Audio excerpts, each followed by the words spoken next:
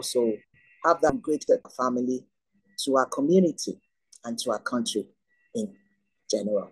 I thank you all for being a part of this. I wish all of us a good outing. Thank you very much. Well, thank you so much, Ma, for that. Thank you. We really appreciate it.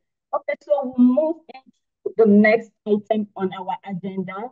And I just remember that when I started speaking, I did not tell you who I am. So I'm so sorry about that. My name is Owan Fonsa, and I am the programs officer for TAG Foundation.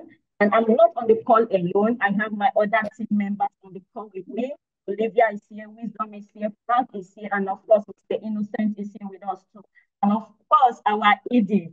So thank you so much for that. At this point, we'll get into knowing more about TAG Foundation, what we do, who we are, and to take us on this session, on this session will be Mr. Wisdom, okay, the M&E officer for TAG Foundation. Over to you, Wisdom. All right. Good morning once again. I believe we can all see my slides. I believe we can all see my slide. All right. Briefly, I just want to happy International Women's Day to every woman who is online with us this morning. I just want to quickly run you through to who we are as an organization, TAG Foundation, also known as Tosin Abimbola Adequacy Foundation. At inception of TAG Foundation, the founders sought to ensure that vulnerable women, children, and youth are given a great priority in Nigeria and across the continent of Africa.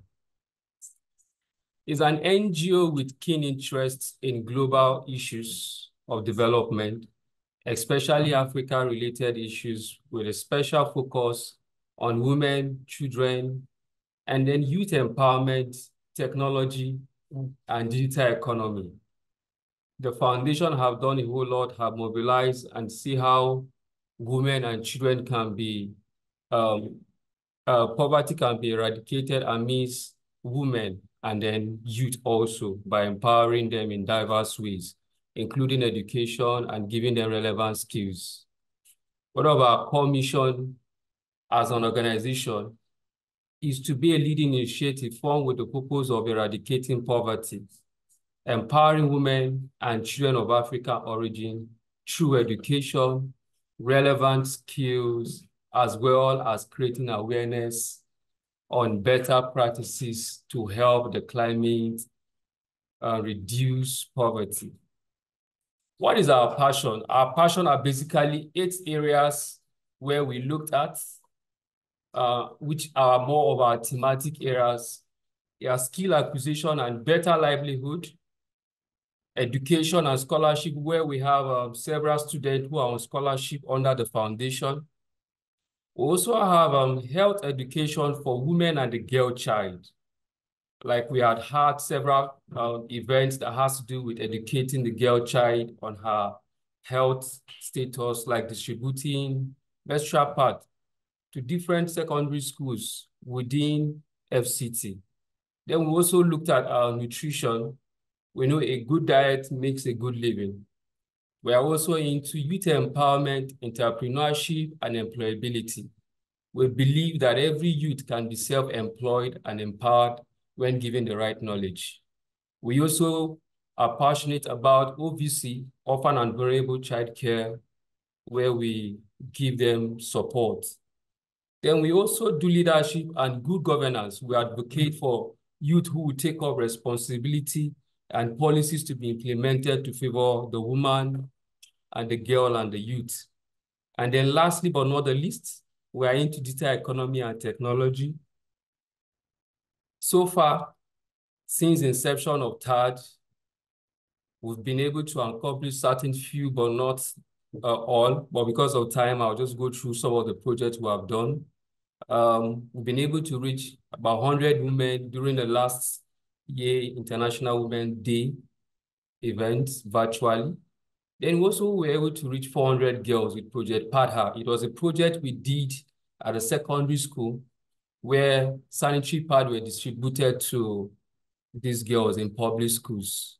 And then we also had a program a one-day workshop, which was impactful for some of us who came online. We just saw a glimpse of it.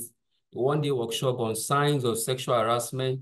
And we had over 130 secondary school girls from 6 different schools in FCT informed and giving adequate information on how to deal with issues like this and appropriate channel to report to. And not all, we also were able to reach 750 secondary school girls from within Gwagwalada Assist. So we left our comfort zones, not just in our comfort zone. It was a project that we call Project One Girl, One Part campaign. And then we also had one which we did empowering the indigent women on how to make reusable sanitary pad. And we had about 30 women who were trained with these skills. You just see a picture slide of it. And then all these were able to be accomplished with our management team. And then we have our team, which we have Uwa Kunfo Ansa, who serves as the program officer, who just spoke to you just a few minutes ago. And then we also have Franklin Nambo, our communication officer. And then we also have Olivia Peace as our front desk officer. And we also have myself as the MIE officer. And all these few projects we have been able to accomplish within a short while were accomplished by the help of some of our partners, which include AIT, Dark Communication, SICA, Digivation, Cyber Africa 10, Repower, Powered Africa. And these are a list and a few of some of our partners. And we know with more partners, we can do more and reach out to many more women and girl child out there. Thank you for listening. And you can follow us on any of our social media handles.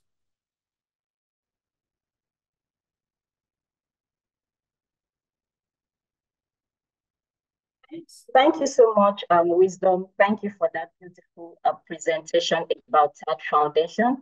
Thank you for letting us know what TAD Foundation stands for and what we do here.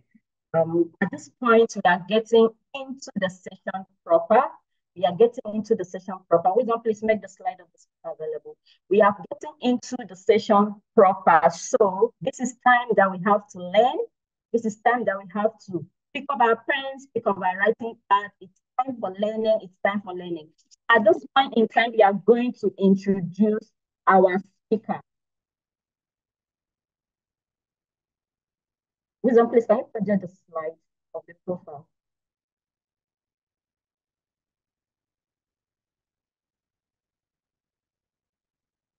Okay, so we'll just go ahead and read.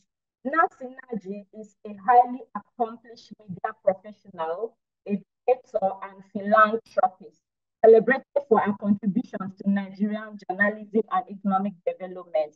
As the host and executive producer of Moneyline with Nancy, Nigeria's top business TV program, she brings insightful perspectives to audience daily on African Independent Television, AIT. Nancy is also the founder of the African Economic Congress, fostering interdisciplinary knowledge and solutions, and the convener of the Practical and Business Acceleration Masterclass, PABAM, addressing real business challenges and facilitating connections between entrepreneurs and government institutions.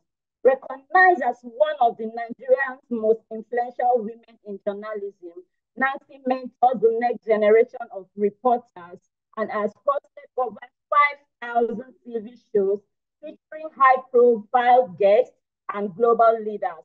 She engages in high-stakes debates and moderates events, including World Bank and IMF meetings, underscoring her commitment to economic development and bridging academia, policy, and the public.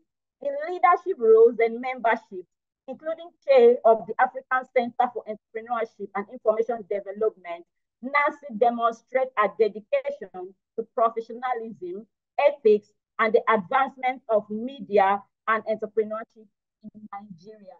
Ladies and gentlemen, with plenty love emoji in the chat box, clapping emoji in the chat box. Please let's welcome Mrs. Nancy Nnaji. Nice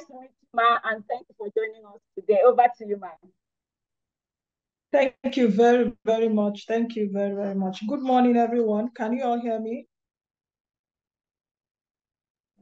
Good morning, Dr. Nancy. Good morning. Good morning, everybody. Good morning. And happy International Women's Day to all the women on this platform. And I would also say thank you to all the he for she's that are on this platform too, because we know that we all need each other for a better world. So good morning and thank you. It's a very, it's exciting and a pleasure for me to be here. I want to, first of all, say thank you to Dr. Mrs. Tosin Abimbola Dokbesi, the founder of TAD Foundation. Thank you very much, ma'am, for deeming it fit for me to come on this platform to speak on such a day like this. And thank you for the work you are doing. They say there's a proverb that says, from tiny drops of water make a mighty ocean, because you may actually never know how many people you impact. I saw the presentation earlier by Wisdom, and I pray by God's grace that you will continue to grow with this foundation in Jesus' name. So let's quickly get into it. It's such an exciting time to be a woman. And why do I say this? Because we know that these days, because of the economic challenge, we've seen that women are now taking so many responsibilities. In fact, we've seen that in many homes, women have become even the breadwinners because of perhaps the pattern of their spouses, tough economic conditions, perhaps their spouses have lost their jobs and all of that, even single ladies that are not married, a whole lot now depends on us concerning our money. And that is why it is very instructive that such a day like this is celebrated as the United Nations calls on the world to commemorate a Women's Day, a day set aside for women. Today, the UN is calling on the world today for us to invest in women to accelerate progress. And how do we do this? We can't invest in women, we can't accelerate progress except we intentionally create economic opportunities that equip women with resources and opportunities that promote our personal and economic. Yes. The slide you're seeing now, of course, the theme for today's International Women's Day is women accelerate progress. But the campaign theme for today is inspire inclusion, as you can see. That will definitely promote personal and economic growth for us as women, that will make us fulfilled, and that will make us empowered. And if we can get all of this together, it will impact overall economic. Now, in Nigeria, for example, in Nigeria, the population of men and women are almost the same.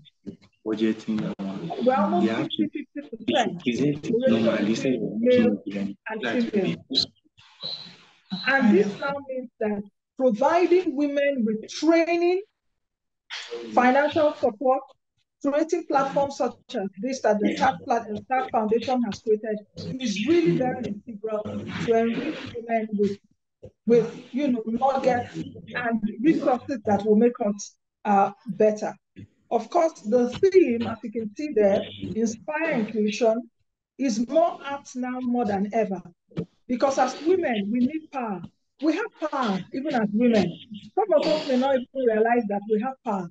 We have that subtle power that has multiplier effect. So you can imagine if we now add financial power to it, it becomes a major component for building inclusive society.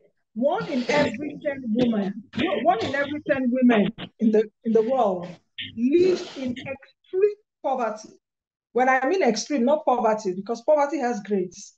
This one is about extreme poverty. And that is why it is essential that for you listening to me on this platform, that we are able to pull ourselves out of the economic challenges that we face right now. When I saw this data some time ago, And the data is at a prime working age, for those of us in our working ages, only 61% of women are in the labor force versus 90% of men. What does that mean? If a woman does not have a job, how do you begin to be financially independent? So that brings me now, let's go to the second slide. Let's go, we can go ahead. Let me see the other slide. Now that brings me to why financial literacy is very important. The first question is, what is actually financial literacy? And I want to make this presentation as basic as possible so that we can understand, because sometimes we could be mixed in all this big English and we are so lost in it. What is financial literacy? Simply put, it means knowing how to handle your money wisely. Knowing how to handle your money wisely, the ability to make wise decisions with your money. And if you're able to make wise decisions with your money, what does it afford you? It gives you greater monetary stability. You are able to be stable monetarily, that whenever any challenge comes, you are not running helter-skelter. You have clarity that, okay, if there's this challenge, I think I have money to solve it. So if you're able to handle your money wisely, it gives you monetary stability. It gives you less stress. It makes us that our BP will not go high. Because for women, sometimes if you don't have money, you start running helter-skelter, you start seeing women, they're bringing out their wrappers, they're bringing out their jewelry, they're selling and all of that. So it gives us less stress. Then it gives us in turn, if you're able to have less stress because you don't have financial wahala, as it were, it gives you a higher quality of life. You'll be able to live better. You'll be able to even live longer because now you have money to take care of yourself physically wise, to take care of yourself health wise. You are able to know, okay, I need to go to be doing my checkup every 3 months or twice a year. Money affords you to do that. It improves your financial well-being. Now let's go to the next slide. Let's go to the next slide.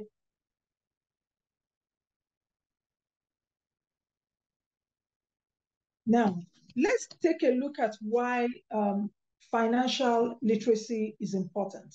Like I mentioned earlier, financial literacy gives us definitely economic independence, yes. It gives you economic independence. It makes you manage your finances very well. I defined earlier what financial literacy is. So don't just be overtaken by the English you are seeing here. It encompasses the knowledge and skills required to make informed financial decisions, manage money effectively, and plan for your future. That I mentioned earlier, which is handling your money wisely. Now, why is financial literacy important for women? It is important for us because it makes us take control. If you are in control of your finances, it gives you this kind of edge. It makes you think that whatever that comes your way, you are able to withstand it. If you're a married woman, if you're in a family, let's say if your husband has lost his job or things are not going well, or even your husband's pay is not adequate, and you are financially fit, as a woman, you are able to contribute. But if you are not financially fit, because it's not only physical well-being that you must have even as a woman. Even today, we should know that, okay, we should take care of our health, we should take care of our children, we should take care of whatever it is. But your financial fitness is very essential. And your financial fitness also cascades into other areas. So it empowers us to take control of our financial lives. It makes us also overcome economic barriers. Like I mentioned, we all know we are living right now in Nigeria where the cost of living is so high, where a crate of egg today, was it today or 2 days ago, was selling for 4,500.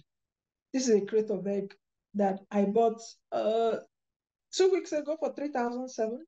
So I was asking myself, was it yesterday? I said, so if I take 10,000 naira to the market, I'll be able to get only two crates of eggs. Meanwhile, 2 years ago, just a year and a half ago, it could buy me many crates when a crate of egg was selling for 1,000 naira. So that is why it is essential, more than ever, as a woman, to be financially literate. Now, let me put this here. For the fact that we are literate does not mean that we are financially literate, because I've also seen that many of us, even including men, I've seen men that are professors, but when it comes to handling money, they are poor at it. So it's not just only women, but it is essential that as women, we are able to take our financial destiny into our hands. So what does it take for you to be a financial literate? You must possess the skills. Can I see the other slide, please? The next slide. You must possess the skills. And what are those skills? You must possess the principles. Financial, does it start from? It starts from number one. Okay, I've mentioned this slide you're seeing on the screen, challenges faced by women. I've talked about it, economic disparities and all of that, limited access to financial services, cultural and societal norms. I mentioned all of that. But let me now speak about principles of financial literacy. And number one is earnings. Your income is the foundation of your personal finance. What is it that you earn as a woman? How much money do you get as a woman? That is the basis for your personal finances. That is the basis of all of this that I will speak today. So if you are not earning as a woman and you're on this platform, try as much as possible to get earning power. Try as much as possible to start something, to get a job, to do a business, so that you will make money. Because without making money, you cannot be financially empowered. You cannot be financially independent. So your income is the foundation of your personal finance. It is the basis for your lifestyle and your financial future. So how do you now implement the principle of earnings? You need to live within your means. Many of us women are normally boxed into that space whereby we do not live within our means. Some of us are also impacted by what is happening within our environment, impacted by our friends. What will people say? I always say something: don't live like the Joneses. Don't spend the money you don't have to please people you don't like. So learn to live within your means. Pay for your lifestyle without debt, excessive debt. Manage your income. You've got to manage your income. You need to also find ways to put aside portions of your income for your future. I will come back to that in a bit to tell us, to give us, a fundamental way where we can do this in case you've not started doing that. You need to also set up, as women, we should know that we will not remain young forever. As you grow older, your children are also growing older.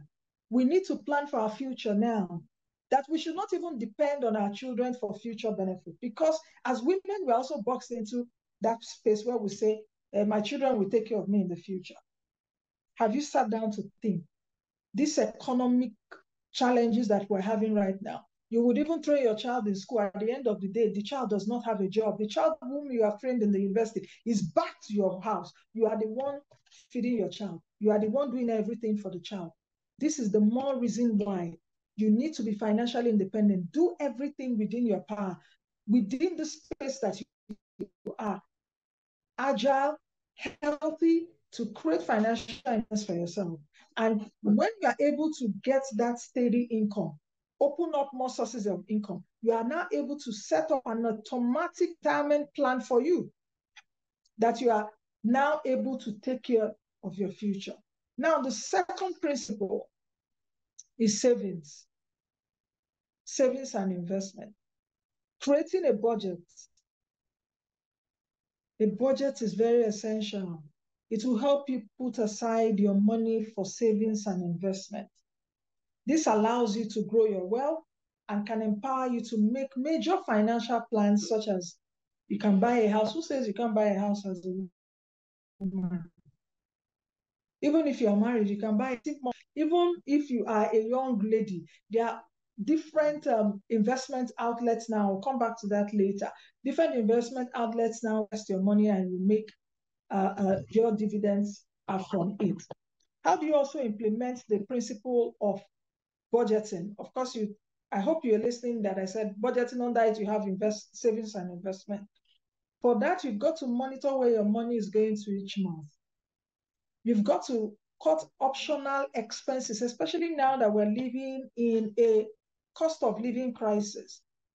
Cut optional expenses for the things you can live without, and put those monies into savings. or investment into an investment fund, for example. You can also create separate categories for specific goals. You can say, I want to buy a car, for example, or I want to go on holiday at the end of every year. I want to send my children to school, so school and all of that. You are able to do it. You create several buckets and you are able to put monies into those buckets. Now, let's move to the next principle.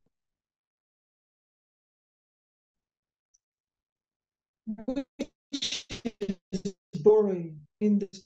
Some people say, oh, I don't like borrowing. No, I don't want to be a borrower. The Bible empowers me. I must give. Fantastic. You must give. Okay, for those handling the slide, just keep it here. Just keep it here a bit. We should also know our male counterparts, they take risk a lot. Have we asked ourselves why? Part of the risk they also take is borrowing, but I will need to say it here that you need to borrow. Sometimes, let me give you this analogy. For example, you're a woman on this platform and you have the desire to buy a house. Also, we have real estate banks, as it were. We have mortgage banks, for example. How many of us on this platform have gone into a mortgage bank, for example, and said, my desire is to own a home and I want to pay in the next 10 years. I want to pay. Do you know you can do that? And go into a mortgage bank, perhaps wherever you're joining us from, and they are able to structure it for you. What that mortgage bank does for you is that it's borrowing you money, as it were. Then you are paying of 10 years or 15 to own that home. So that is also a borrowing style. You cannot actually also enlarge my business. How do I go into a microfinance bank, for example? I need 5 million to enlarge. And you're able to speak with them and they're able to borrow you that money, but you have a borrowing plan and you have a repayment plan. So borrowing wisely could allow you to make major purchases. In other crimes, like in the US, borrowing is very essential because it makes you build your credit. The higher your credit, the better your credit is. You are other things that money can afford you. So borrowing can actually make you pay for a home, for example, even a car, even a college education, for example. So, but you need to carefully weigh to be able to determine that you can afford. You need an interest rates, for example, and you need to pay your bills on time. Now, that brings me to the next principle, which is spending. Because many of us are boxed in that situation that once you get money,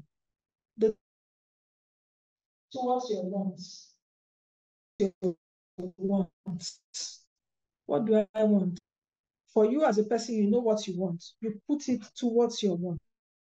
Then the remaining 20% is towards your savings and investment. But if you take a look at yourself, what is your earning potential? How much do you earn? What is your risk? You can say, okay, I can do with 50% for my needs. I can actually do 30% for my savings and investment because I don't really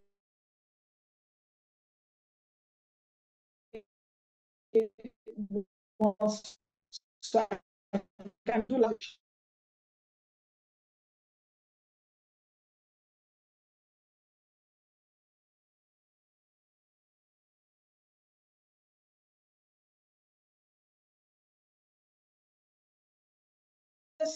take a look at what happened in 2020. We shut down. This has not happened in over 100 years. And we shut down for weeks. We shut down. Some people thought, okay, we could shut down for 2 days, 3 days, 4 days, 1 week.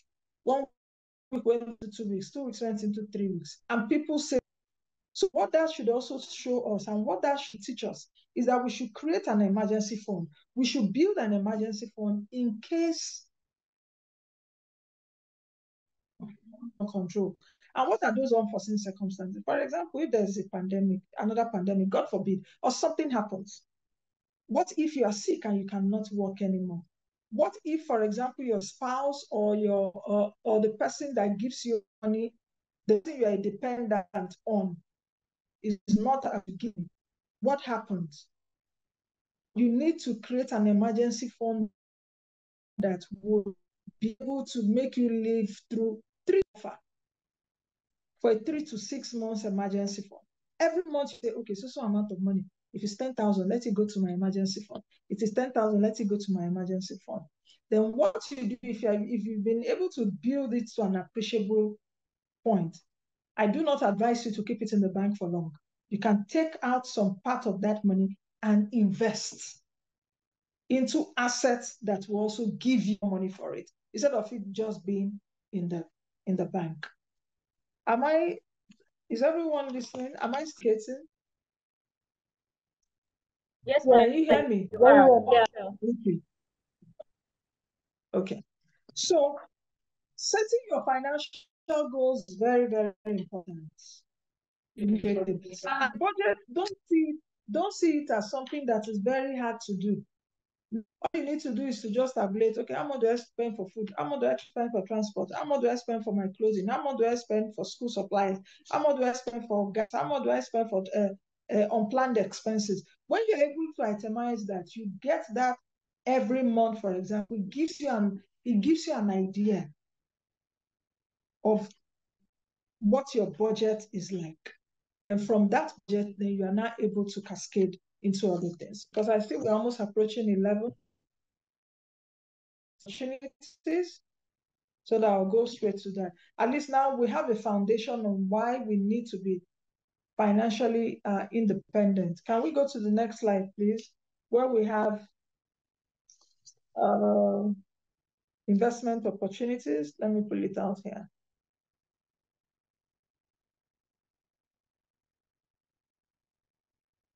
Okay.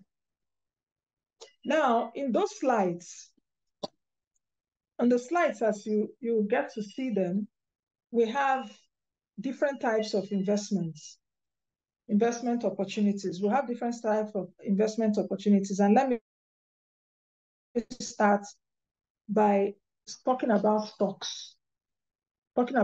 Yes. For people that may just be hearing this for the first time, or you've heard stocks, you don't understand what it means. Let me just simply explain it. For example, let me take Dangote Cement, for example. Dangote Cement is a company. It is listed on a stock exchange. For a company to have a stock, that means it is listed on a stock exchange. A stock exchange is the institution where companies list their stocks for the members of the public to buy. So what this affords you, it affords you the opportunity to buy the shares of those companies. So for example, Dangote Cement is listed on the Nigerian Stock Exchange.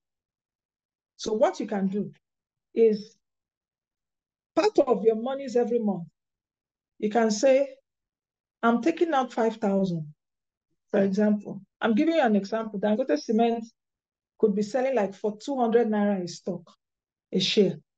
So you could say, I'm taking out 5,000 naira, for example, and I'm going to invest in Dangote stock. If Dangote is 200 naira, how much will 5,000 give you? Would that be 25? It will give you 25 units of Dangote stock.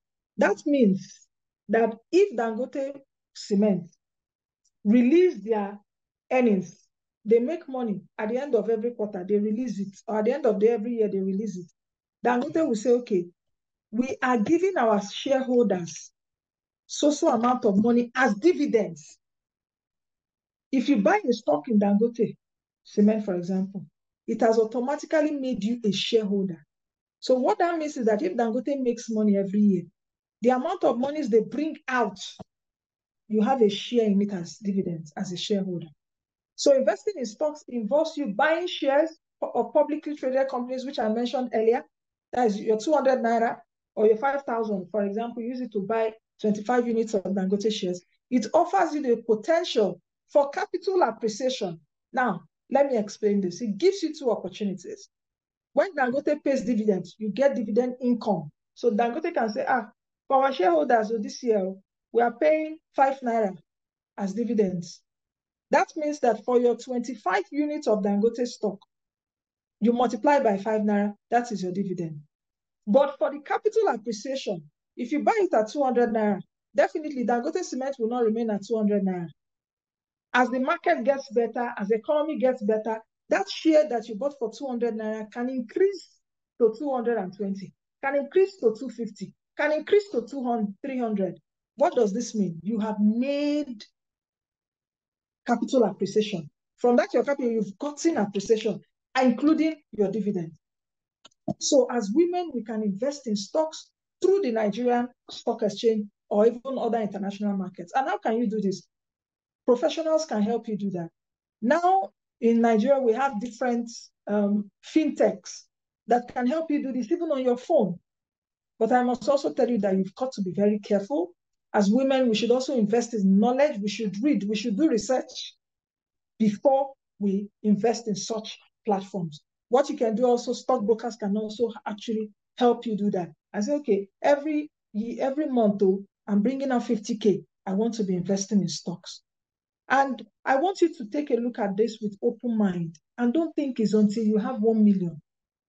No, you can begin to build.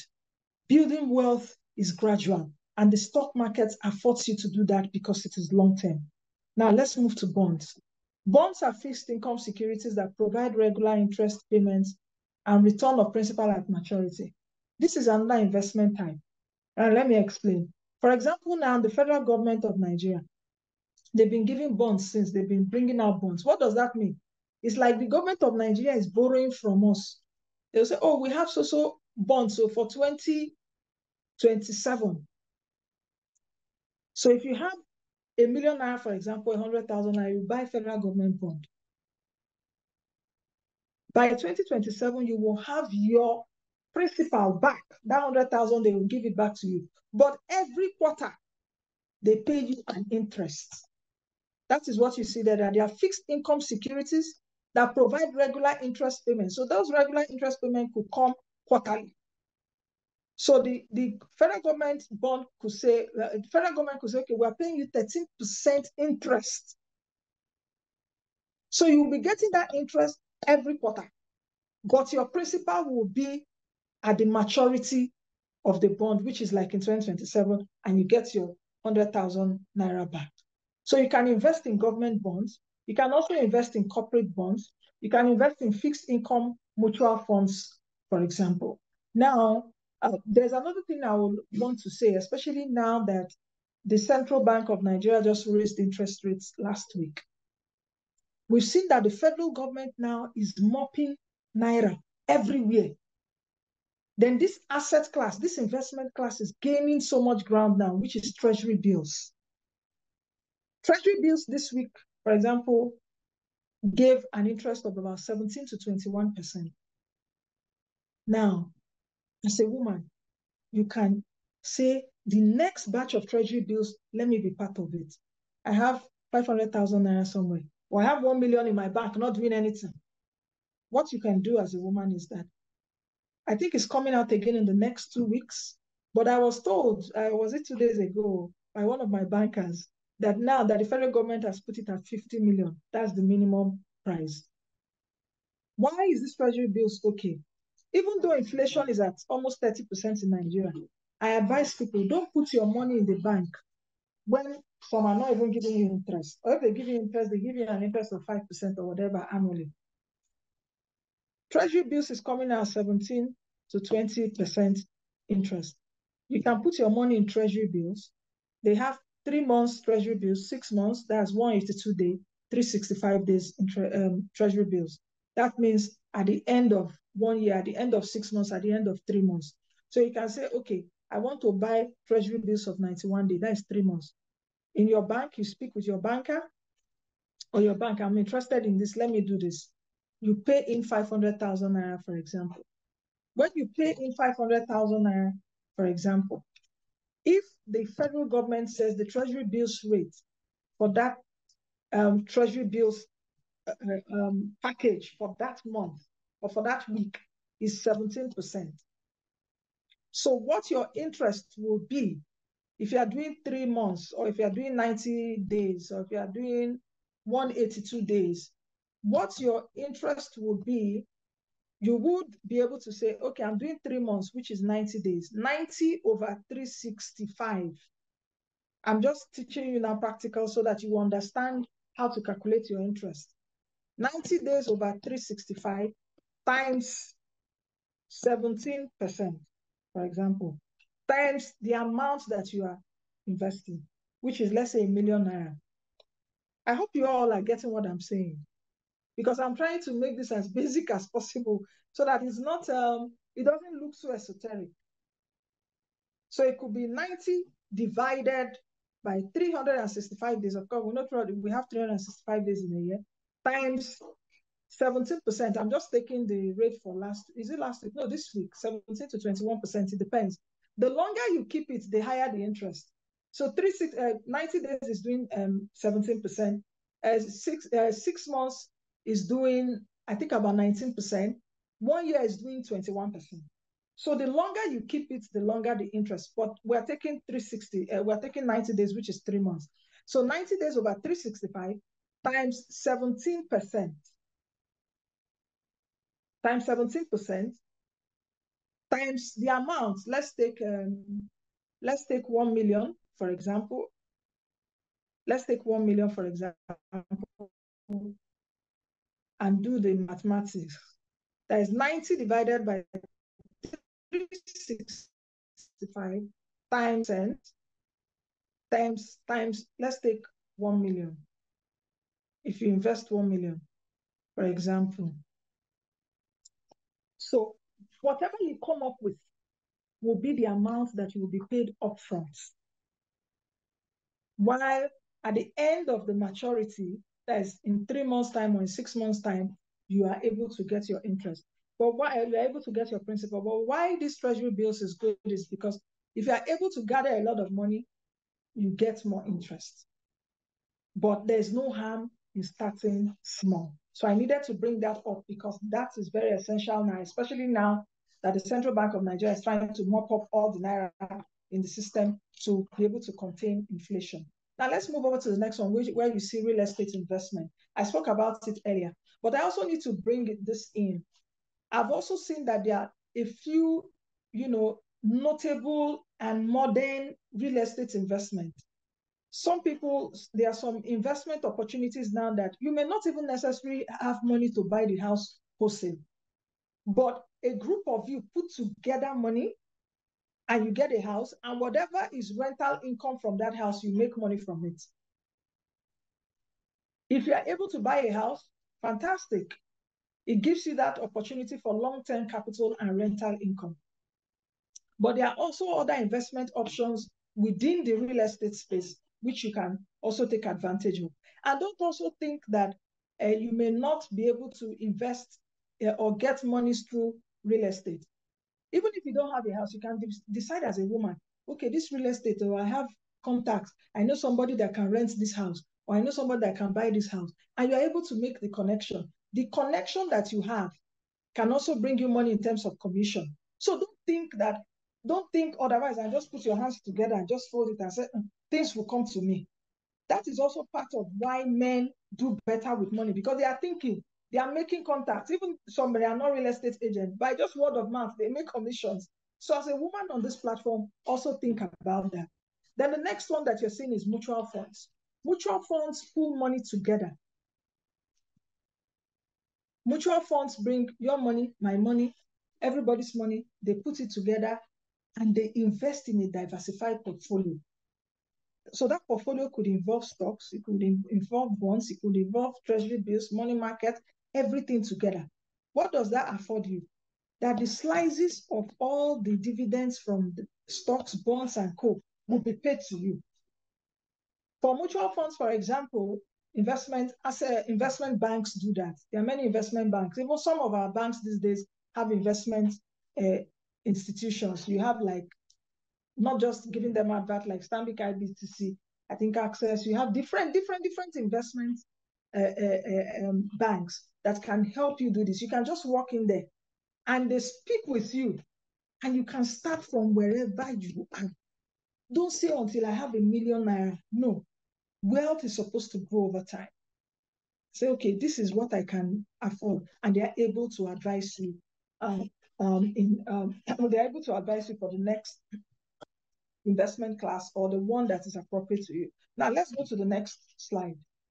And I also need to talk about this, and I think the next slide should be entrepreneurship. Entrepreneurship, for many of us that are women, we are found doing different businesses. Some women just enter businesses through hustle, as it were. You know, you can start your own business or even expand your own business. Some women on this platform could think, oh, I have social business idea. How do I start? Or I don't even have business ideas at all. The world is a global village now. What the world is now affording us to do is that you can do a lot of stuff online. You can think about, what kind of business do I start? Do I even need a store to start? You can start an online store. You can sell products online. You may not even need much money or even much experience to start. You need to ask yourself, what are the products that people are interested in right now? What are the products that the market is interested in right now? What are the products that are selling right now?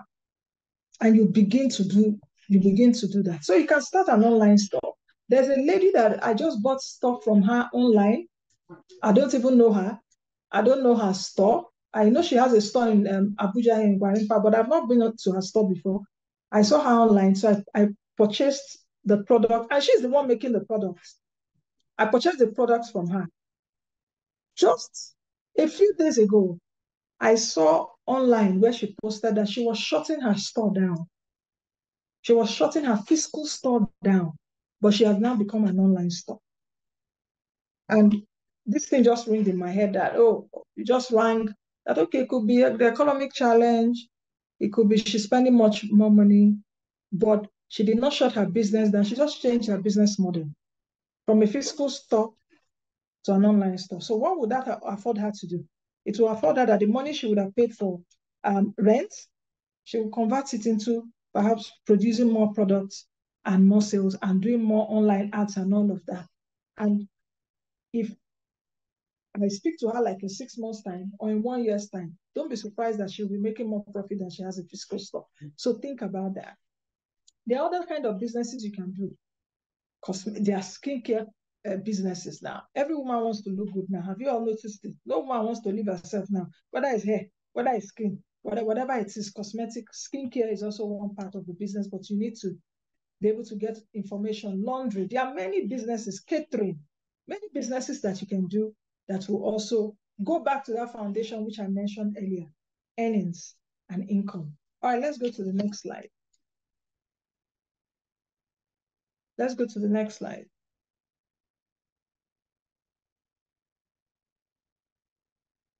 Okay, the next slide, savings and budgeting, which I talked about earlier. The next slide, please. Of course, you need to set your financial goals. You need to track your expenses, which I've mentioned. You need to prioritize your savings, and you need to automate savings. Now, to help you also save, there are different avenues now, because for some people, they also find it hard to save. But you could do better by automating your savings. You could even do that online. There are a lot of apps now that can help you do that. For example, PiggyVest. PiggyVest is one app. There are many of them that immediately you get money, you just say, let them be taking this 5K every month. It doesn't even need your approval because you've set it up. So every month, it takes that money from your account, then it compounds it. And don't forget the power of compounding interest. You need to be able to have savings, then compounding interest is so rich. Billionaires understand this, but it's those of us that are not billionaires that will think, oh, until I have 1 billion or 1 million. No, the power of compounding interest. Now let's go back, let's go to the next slide. Diversifying investment portfolio.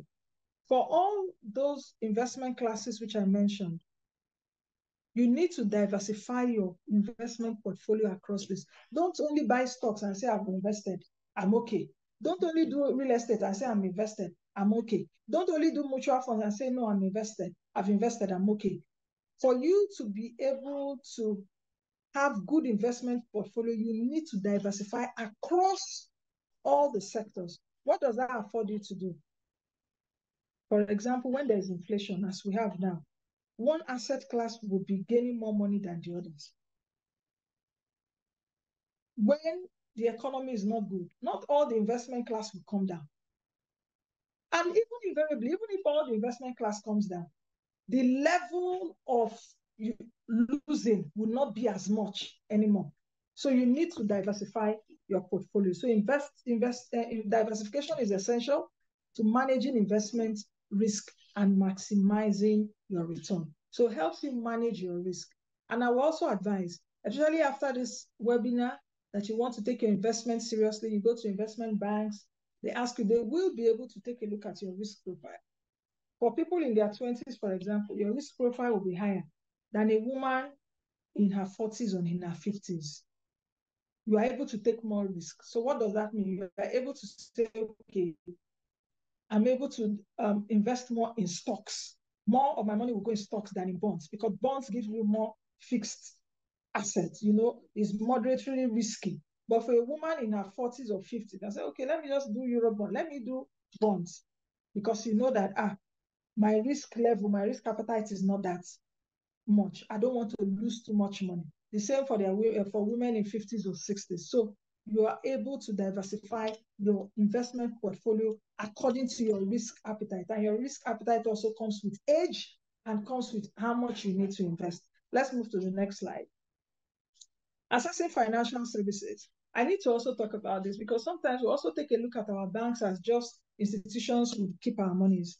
There are many banks across the country now whereby you can walk in. They have different products for women, different products for women, different products for women in business. But you must need to assess that information. That when you go to them, you say, what are the products that you have that can benefit me as a woman, or that can benefit my business? So you need to assess those information. I don't think they are just doing it to, it's just a certain class of people that it benefits. No, you've got to seek for information. The next slide. Is that the next slide? Conclusion? Okay. Oh, I've spoken. This is 11:15. So as I conclude, because I know we'll have Q&A, financial literacy and investment opportunities are essential for women's economic empowerment and economic independence. I hope that we've understood the financial concepts which I mentioned earlier, investment options which I've also broken down.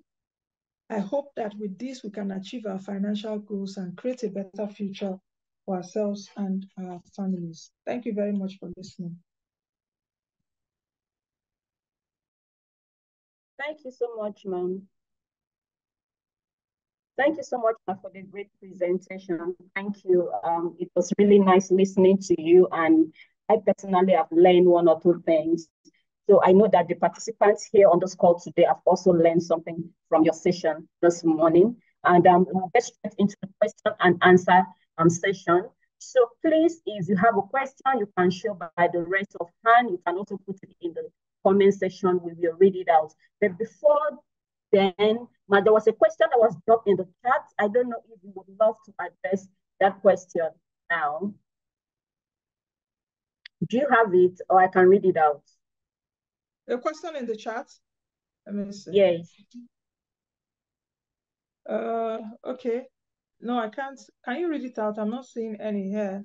Okay, that's fine. Madam Nancy, this question is being asked by Oluwafemi. Madam Nancy, as an activator for the Nigeria economic progress, if truly, why you and other likes mine haven't strongly advocated the importance and disadvantage of the ongoing insecurity in the country that have hindered all this as follows. 1, farmers not being able to go to their farm activities regularly and productively. 2, closure of borders in order to avoid the illegal ways of bringing in firearms into the country as the government claims, which has caused... Yes. Can you hear me? Yeah, I can hear you. Can you hear me?